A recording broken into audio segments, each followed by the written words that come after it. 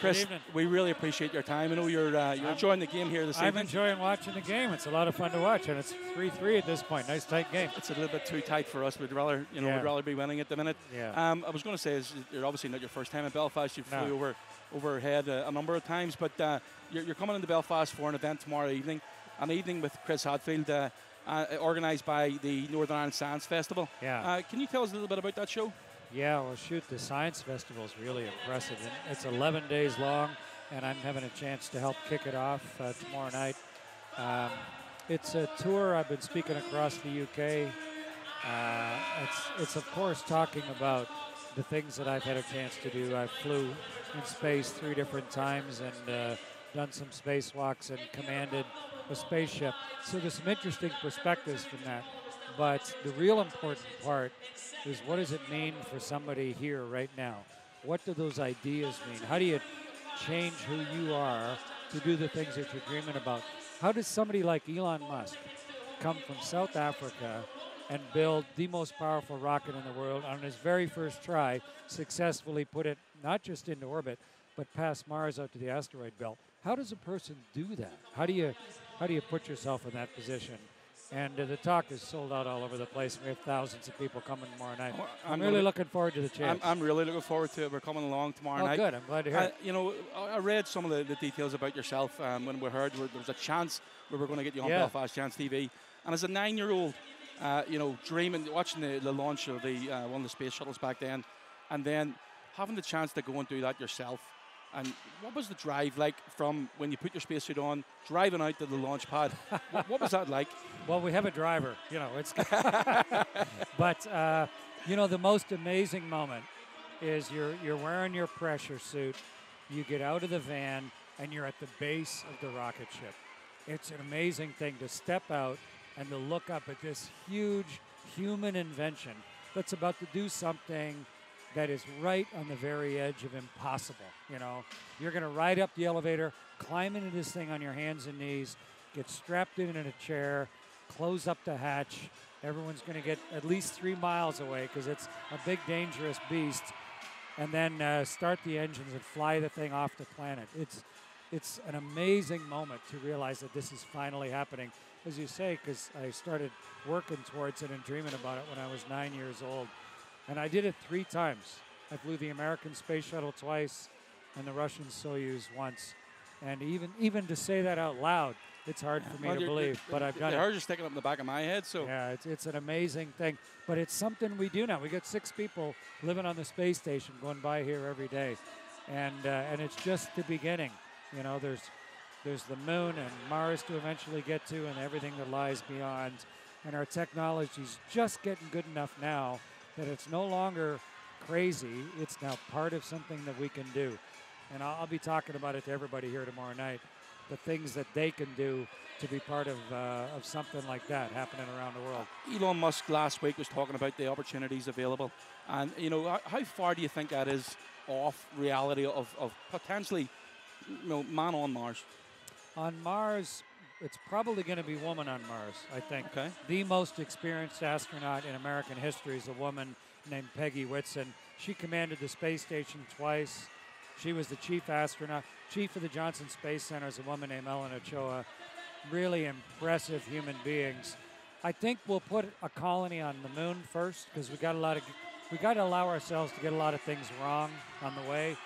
But eventually Mars. It kind of depends how fast we invent things, But the pace of invention is accelerating right now with our level of communications technology and transportation. Things have never gone this fast ever in history before. So I don't know how long. I don't know the answer to your question, how long it's going to take before the first of us is walking on Mars. I think we'll be on the moon, by the end of the next decade, and not just to show that we can, but actually move there, start living there, set up a permanent research station, just like we did in Antarctica starting about 50 years ago, and start to understand the universe and the Earth better from that rare vantage point. And one of your main loves is ice hockey. I the do. Toronto Maple Leafs. Yeah. I'm a big fan of Maple Leafs. My great-grandfather was a trainer for the Leafs, in fact. So So it's been a lifelong love of mine, yeah. And we managed to see a video on one of the pre-games when you were doing a puck drop. Yep. How long did it take to drop the puck from space to here? Well, the hard part was trying to find a puck on a space station. Did you have to make your own? I made my own. I actually, truth is out, I used a camera lens cap. Because if you held it just right, it looked just like a puck. But I fired that down, and then one of the former goalies of the Leafs was down there. That's right. And Darcy Tucker. And he caught it and then took it. And Johnny Bauer, who just passed away, one of the legendary Leafs goalies, he was part of taking it out and dropping it on the ice to start the game. That was really a privilege. And you get to watch the Belfast Giants when you're here as well. I'm enjoying watching a lot of Canadians on the team. Oh, here absolutely. Too, but I'm really enjoying watching the game here. You went to school in Oakville? Yeah. One of the boys, John Kurtz, is from Oakville, Ontario as well. So my folks live on a farm right next to Oakville. So yeah, that's where my wife and I met. So yeah, I know it well. No, I'm enjoying the game a lot. Nice, have a nice tight game coming into the third period. That's what you want. Nothing worse than a 3-0 lead. Everyone gets too relaxed. So no, to me, I like sport. I've played but to me, I think hockey is the best. The speed of it, the individual skill of it. There's a real aggressiveness to it, but also a superb, almost craftsmanship to the skill that's needed. I love the combination of everything that is hockey, and it's nice to watch a game here. And what do you think of the standard of hockey in the IHL? Oh, it's good. It's like the equivalent league in Canada and the United States. You know, the AHL at that level. It's the same sort of players, same sort of skill.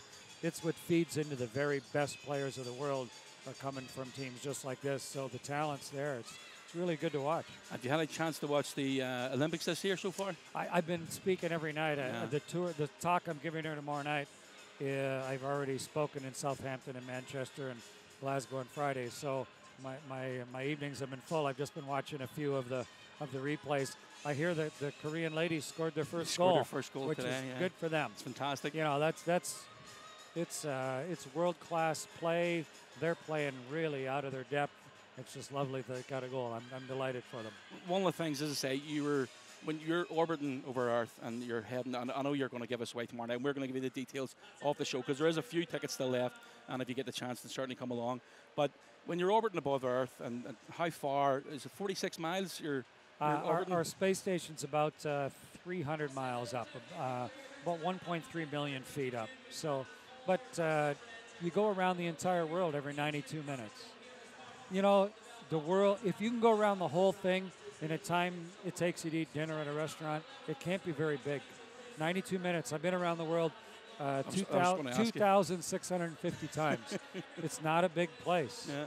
And we tend to get a loss of perspective just in one place down on the surface. And I'll definitely be talking about that tomorrow night, what that perspective brings, what it means maybe in individual decision making. What do you do with that new understanding of the actual small size, incredible age of the world, and the type of things like this that bring us all together, or the Olympics going on right now in a real unified activity of competition. And one of the things that you became famous for, not just obviously going to space and the International Space Station, was social media. Yeah. You've been pretty active in social media, and you've had some great stories, and you tweeted some very famous people when you were up there. Yeah, you get to know everybody. I think social media is terrific. It's not so much media as it is social. It's where anybody can take one of these out of their pocket and talk to anybody in the world. You got an interesting idea, anybody in the world can hear that idea. That's an amazing new social invention. It's like the world has the opportunity to become a village of ideas. And we're figuring out what to do with it. You know, people misuse it like they do everything else. But at the same time, it's a way to take a really rare experience, like one of the human beings who's off the planet, and immediately allow other people to access it. It's not something untouchable.